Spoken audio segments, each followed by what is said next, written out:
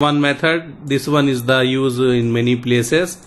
Another method is like what we can say, we will take router. Imagine this router is here and you have one switch, and here you have the client. You have maybe 4 or 5 computer, we can say, maybe you have more, so we will take 5 as example here, or 4 as example. And this router may be connected to the ISP. Here like we can connect, we will say this will connect from here to the internet. This may be here you have internet side, means the ISP router. This is the ISP router. From there it is connected, we can say like this ISP router. So here you have, so in this case we assign here, this is our company router which is connecting outside. Here we will give the IP, we will write like 192.168.1.1 example we are using this, and inside we will get the same subnet IP. So this is our scenario. So how to configure, what we need to do? So this router will get the IP, give the IP, and this router behave like a DHCP server, and all this machine will get the IP. So this is a simple configuration we will do here. We can say DHCP lab we can write, or DHCP configuration in router. So what we will do means we will write like this, enable config T. The basic thing what we are doing, changing the name of the router. Whatever name you want to give you can give, and then interface F0 by 0 you will assign the IP address. Whatever IP we have, 192.168.1.1, give space 255.255.255.0, and we will write no shut. So this way we assign the IP. Now DHCP configuration is this one, IP DHCP pool we can write, and pool name we can give anything. I can give ABC, but we can give anything, our wish, whatever we want to give. Example here, let me show you. When we put question mark, they will show us. I will go here, I will change the name of the device, then I will assign the IP address to the device. IP address 192.168.1.1, give space 255.255.255.0, and we will write no shut. And now we need to do IP DHCP pool, any name we can give here, like they are asking write any word, so I will say ABC. This command starting from here, this one side DHCP for VLAN 10 or different VLAN, we can create different VLAN pool also. I will show you that also. Then after that you will write network, and whatever the IP you want to give. Example, you want to give IP like this 192.1.0 and 255.255.255.0. Okay, see here, this one we put here. Whatever the IP you want to give, it will give from 192.168.1.0. In the place of 0 you will have 1, 2, 3 like that. And gateway you need to give, so you need to write default router and the gateway. Gateway will be the router interface IP, so all the traffic will come here. So this is only the commands we do here. If you want to give the DNS, you will write DNS server and write the DNS IP, so you will get that also. So this is a command I will write here in the notepad, IP DHCP server pool ABC, then network, and you will write here the network ID, whatever you want to give, and the subnet mask. Then after that you will write default router, and you will write 192.168.1.1, and then you will write DNS server 8.8.8.8. This is a DHCP configuration. Now let's go here and check if you see you are getting here or not. Here getting 1.2 you get here, and this 192.168.1.1. And also in case if you want to reserve some IP, you can reserve also. You can write IP DHCP exclude, and you can put, you can say example you want to assign some IP to your server, so you will say DHCP server don't give the IP from 192.168.1.10. From this range don't give to anyone, reserve this one. So they will reserve this also. If we have this option also, anywhere we can. Yes, we can write any number. I just example 110. you can give anything, or you can reserve only single IP also, or you want to reserve more, you can reserve, or 2 times 3 times also you can write for different VLAN if you want to reserve. So now after that, when we do like this, it will not give 1.2, it will give 11. It reserve from 1 to 10. Same thing here, if we go starting with bit 11, and here 12, and if you see here, yeah, automatically it is 13, and then it will be like 14 here, like this it will be. Now imagine maybe you have the VLAN, then how we will do? Maybe you will say this 2 computers is in VLAN 10. So we will say like here, this is the VLAN 10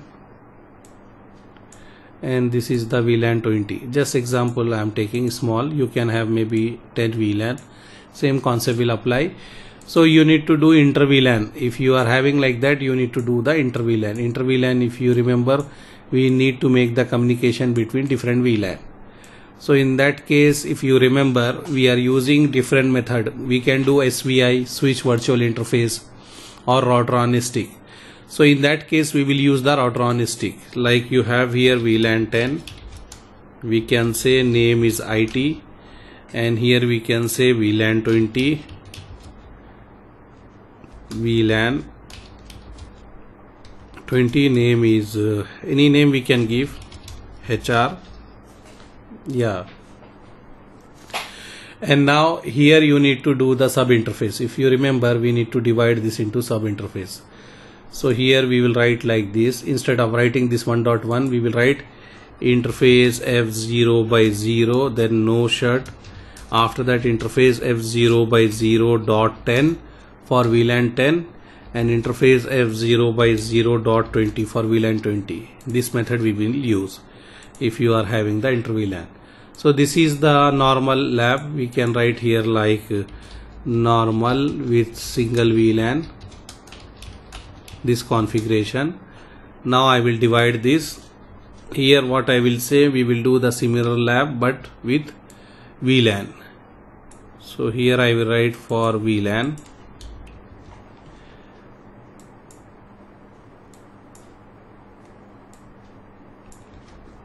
With multiple VLAN, and here for multiple VLAN you will not use the IP, you will just first interface which we have here, you will write no shut, and then you divide the interface. So here what I will do, I will go here in the first of all I will write node IP DHCP pool. I want to remove that one, so I can remove this command by using this command. With this one we created, so I will write no in the front of that one, so this will be removed. Now what I need to do means I need to go under the interface F0 by 0. Before we assign the IP here, this IP we assign, so I need to remove that also. So no IP address, it is removed. Now what I can write, I will write interface F0 by 0. I will write here no IP address, this one we done, and then we will write interface F0 by 0.10, means we created the sub interface here. And if you want to assign the IP here, first you need to write encapsulation.1q 10 VLAN number. For VLAN 10 we are creating this. Then give the gateway, what IP you want to give for VLAN 10. Example, you want to give 10.1 for VLAN 10. We will give that one. And then you will divide again the main interface into VLAN 20 sub interface for .20. Then again encapsulation.1q, you will write 20 here, and IP address 192.168.20.1, give space 255.255.255.0. So here you done the sub interface. What you done here means, I will show you here. Let me write here, this one you created the sub interface here, interface F0 by 0.10. Here directly you cannot assign IP, so you need to write this one, and you need to write the number of VLAN, which VLAN you are doing this for, which VLAN, this IP you are going to assign for which VLAN, for VLAN 10 we are going to assign. You wrote that one, and then what IP you assign, that will be the gateway to the VLAN 10. You done this, finish. After that, same thing we need to do for VLAN 20 also. This is a router on a stick. Starting class we done this router on a stick for inter VLAN. So this is for VLAN 20 you done here. After that we can do the configuration. So configuration will be similar here, and here what we can say, we can write this command 10.10. so this will be the valid command. Just we are saying don't give the IP. Let me move this up. Don't give the IP from 10.1 to 10.10, and same thing I will say, I am reserving this IP, future maybe we want to use. So this one is remain same, these two commands. After that, this one you can write here VLAN 10, and here put 10, here put 10. That's all. This is the DHCP configuration for VLAN 10. And copy the same thing, paste here, change this one should 20. If you forget to change, you put same thing, this will replace with this value. So you need to change the name here. This is for VLAN 20. Now this is the multiple VLAN, so they can communicate now. So what we can do here, we can, yes, correct, every VLAN we should create the different DHCP for each and every VLAN should have their own DHCP. Now we can copy like this, go here, paste here, and check here we are getting any error, anything. This one no worries, from here anything, nothing. So this one is good. Now let's see, we can do fast forward or we need to wait for some time. If you don't want to wait, just do this one, and after that go here, yeah, then click this, yeah. So now we will see here what, and also we forget one thing, that's why it is not working. Yeah, 169 we are getting. This is a APIPA. Like whenever DHCP server is not working, we have the feature in our operating system, they will give themselves the APIPA, automatic private IP addressing we are calling. APIPA we will get automatically this one from the server. Server means if server is fail, our computer will give the IP, all the machine will get the IP from this range. So what is the problem here means, like in the switch we did not create the VLAN, and also we did not do the configuration, that is a problem. So now let's do the switch configuration here. I will write SW1 switch configuration, enable config T, and host name we can change first, like host name SW1, and then VLAN 10, name IT, VLAN 20, name HR. Then what you have here, interface you can see F0/5 going towards here. So this interface we need to configure as a trunk, like we are doing before. When we do the router on a stick, the interface which is connecting to the router we will configure trunk. So this will be okay. Now 1 and 2 is in VLAN 10, and 3 and 4 is in VLAN 20. So we can write here like interface range, F0/1-2, switch port mode trunk, sorry not trunk, switch port mode axis, switch port axis, which VLAN, this is a VLAN 10. Then you have interface range F0/3,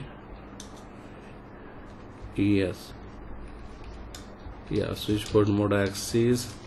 Then I think error, yeah, switch port axis VLAN 20. Yes, now we can copy paste and we will check here. Let's see. Yes,